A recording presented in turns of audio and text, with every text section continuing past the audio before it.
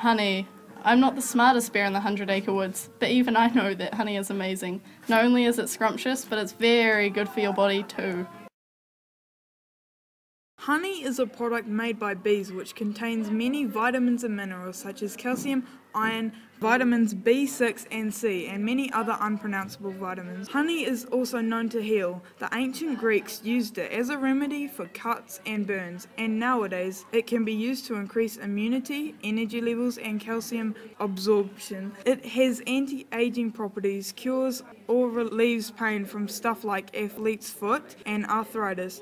It helps process carcinogen, which prevents tumours, and lastly, the natural sugars in honey help digestion and can be added to many other foods instead of sugar as a fat and cholesterol-free alternative. Honey heals cuts and burns by drawing fluid from the underlying circulation and enhances new tissue growth by providing a moist environment and vitamins, minerals and sugars, which speed up the healing process. Honey also spurs debridement, the removal of dead tissue around a wound. Honey is an antiseptic and draws poisons out of bites, stings, or infected wounds. Raw honey contains antibiotics which help kill the microbes, the microorganisms that cause the disease of fermentation directly. Honey has outperformed prescribed antibiotics in treatments for stomach ulcerations, gangrenes, surgical wound infections, and surgical incisions. As well as healing these things, honey can also cure and help reduce the symptoms of allergies. It works like a vaccine. By eating honey, you gradually vaccinate yourself against allergies, which is a process called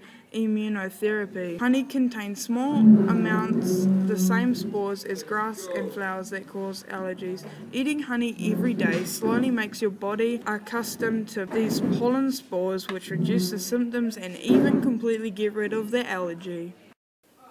And that, friends, is why honey is amazing.